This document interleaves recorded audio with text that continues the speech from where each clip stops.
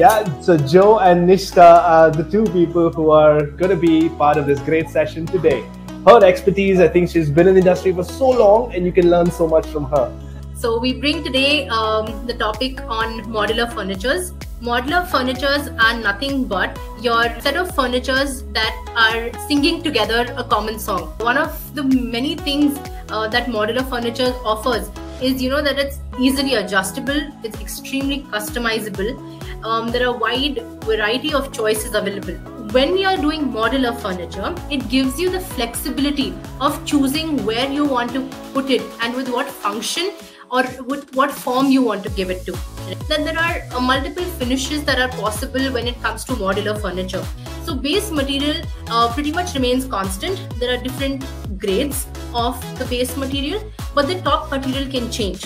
And the best part about modular is that the finishing would be really great. Since it's a machine-made furniture, the output will definitely be much better than your carpentry units.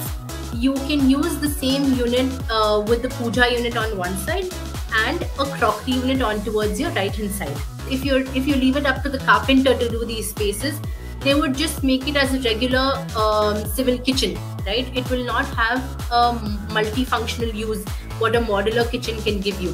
The whole point of designing a modular space is that what you already have will also integrate with the modular furniture that you will get in the new house.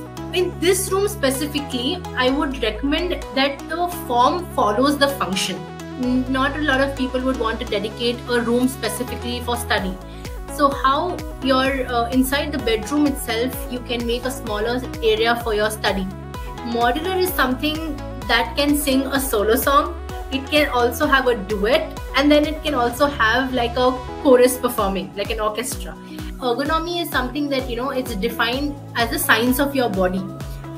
You can have modular in other spaces as well, and modular is not only about furniture, right? Furniture is a part, right? But what the complementary things what goes along with modular is basically it completes a picture. So when you're designing your house, don't design it specifically as a unit. Design it as a story. You can definitely accentuate with so many other possibilities, colors, patterns, and a lot more. Nishta, you've been just an amazing presenter today.